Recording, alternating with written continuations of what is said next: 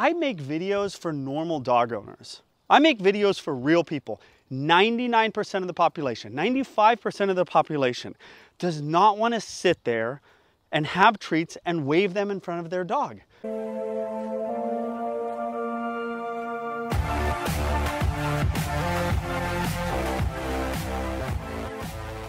This video is going to be loose leash walking with a small dog.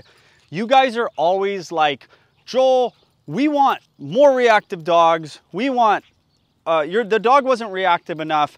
The reason the dog wasn't reactive enough is because the method that I do when we first leave the house, which I've talked to you about. We do the method of stopping, turning around at the door, so the dog is 50% better. And you guys are always like, we want more reactive dogs. So against everything in my being, I am letting this dog pull me. I'm just, you want the worst dogs. However, think about it. I'm not saying she's the worst dog. I'm letting her pull. Fixing leash reactivity, do what I do where I put the leash on, dog leaves me at the door, I turn around. That helps leash reactivity 50%. Boom, within a minute, 2 minutes, it helps leash reactivity. I'm letting the dog pull because that's what you guys want. So I let her fly out the door. I'm letting her pull me down the street. However, think about it. Don't let your dog do this. This is the opposite of how to have a dog be not reactive. We're gonna see some dogs up here. Hopefully they're gonna run out. I'm letting her pull. I think she knows where they are. So I'm gonna start the loose leash walking method now. I'm not gonna start it when this dog flips out, just like I tell you guys. By the time your dog flips out, you kind of lost. So I let her pull. I didn't do my doorway thing, but I am now going to start the method because I know we're approaching dogs. Ready? So what I'm gonna do is I'm going to release this leash a little bit. I'm going to stop gently, and the dog's gonna hit the end of the leash gently on a normal collar. Okay. Okay. Good girl. We are going to throw, Bailey, some reinforcement in there. You guys saw what just happened. I'm not saying the dog's gonna be perfect, but you saw ever so slightly when I stopped, come on. Ever so slightly, then reinforcement. I'm not even giving a correction. Dog's just simply, okay, hitting the end of the leash. Check in right there, check in right there.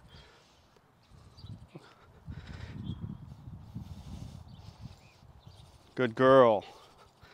If you let a dog do what she was doing, your dog is going to flip out at other dogs. Then you saw me basically do two tiny little stops where I released my arm so that the leash was loose. The dog hit the end. Here's these dogs coming up. And reinforce. She saw the dogs. I saw the dogs. I instantly stopped. She hit the end of the leash. Good girl. We're going to give good girls. I am not going to do what so many people do and sit here and go, please look at me. Please look at me, doggy. Please look at me, doggy. I'm not doing it. No one wants to bring treats with them everywhere. Nobody. Good girl. Loose leash. Little growl at the dogs. I don't really care about a growl. I care about a lunge and a bark. That's criteria for correction. A lunge and a bark. This is perfect. Little stop and correct. I'm not begging her with treats. I'm giving her treats for looking at me. One is proactive, one is reactive. They're actually both proactive, but dog here, dogs everywhere.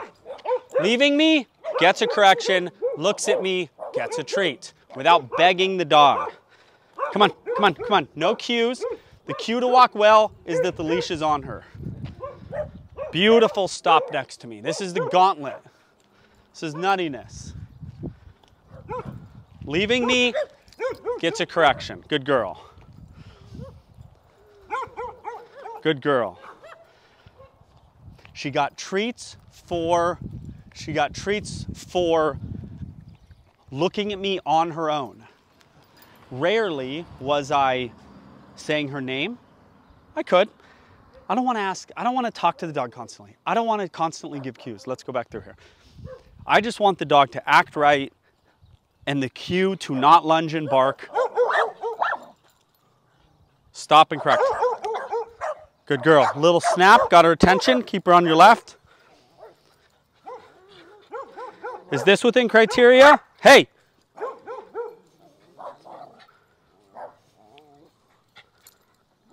Good.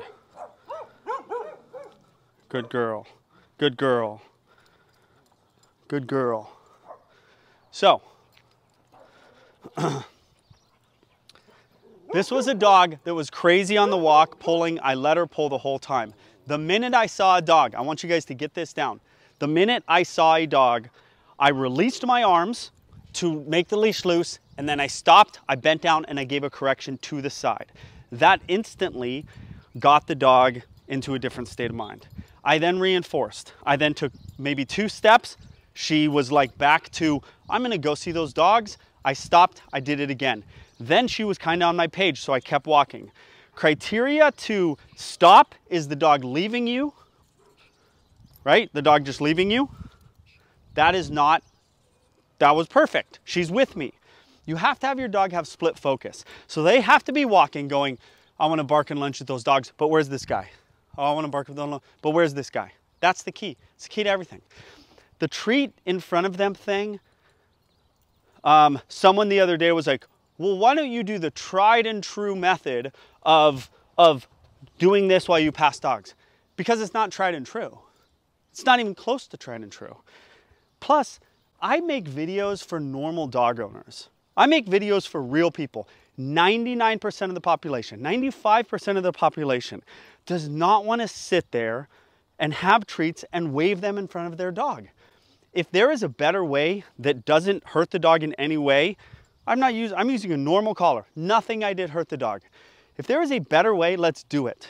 I don't want to always have to have treats. Not that it even works, but I don't even want to have them. I don't want to have certain collars. I want a normal deal and to be able to go on a walk normally. That's what my people want. That's what my clients want.